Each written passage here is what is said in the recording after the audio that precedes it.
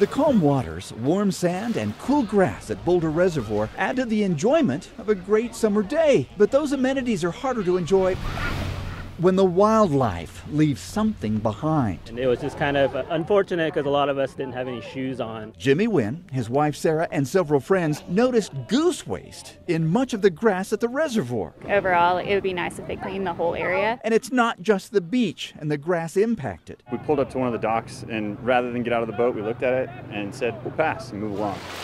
Eric Welch says the docks were covered with guano from seagulls. Boulder Parks and Rec is aware and is trying to take care of the issue.